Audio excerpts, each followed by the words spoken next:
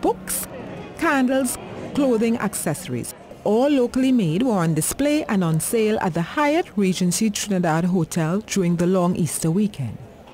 The usually quiet hallways of the hotel teemed with browsers, buyers and sellers, enjoying the sights and smells of the market. We have our Sunday market pop-up shop for this Easter. We are featuring a lot of our local artists, artisans, craftsmen from both internally in the hotel, so our very own employees, as well as artisans from the general public. One of the local artisans displaying books, art and music was journalist Rahul Pantin's daughter, Mandisa Pantin. So it's not only you selling something, you get to encounter somebody else selling something that is locally made, and it's very important for us as a people to, I don't want to say barter, but share and exchange ideas and what we sell as a people. Another familiar face was retired Assistant Commissioner of Police Margaret Sampson Browne.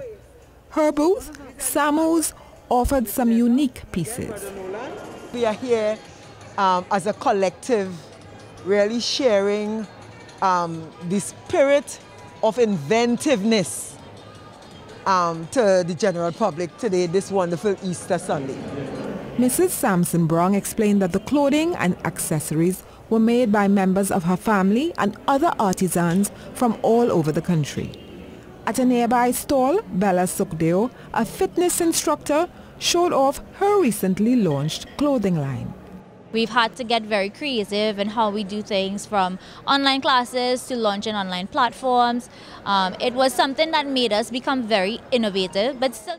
Ms. Sukdeo noted that while things were still challenging because of the pandemic, she hoped her upbeat clothing with positive logos would help lift people's spirits.